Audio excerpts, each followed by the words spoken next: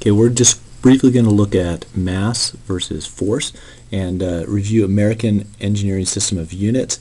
So if we have 1 kilogram on Earth, okay, so we have Earth here.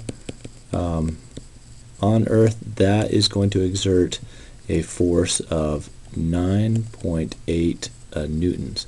Okay, and we get that because force equals mass times acceleration, or mass times the gravitational force coming down. Okay, so on Earth, if the gravitational constant is 9.8 meters per second squared, then that's how we get 1 kilogram exerting 9.8 newtons of force.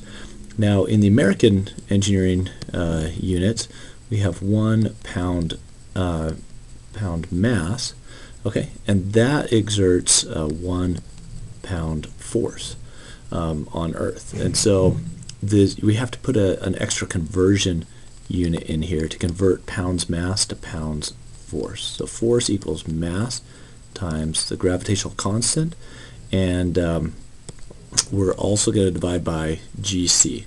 Okay, so I'm just going to leave the GC out right now, and let's just go ahead and do this calculation.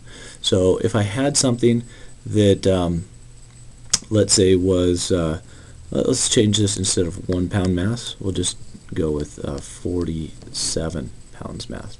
Okay, so that's going to create 47 pound force, a force of 47 pounds.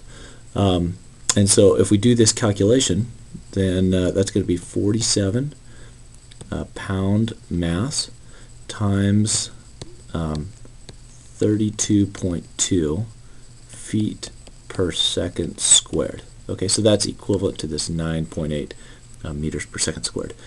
Okay, and then that is going to give us 13.4, and that's going to be foot pound mass per second squared. Okay, so these are just kind of confusing units. We want to put that into pound force units, and the way we do that is we go ahead and divide by GC, which is 32.2 pound mass feet per second squared over pound force.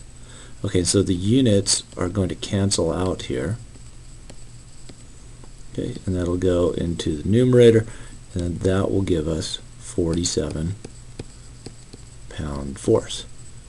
Okay, so let's say we're in a location that's different than Earth in terms of the gravitational constant.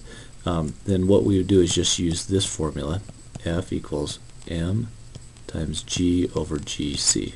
So this is really just a unit conversion, and that's always going to be 32.2, and that's going to be pound mass pound force foot per second squared.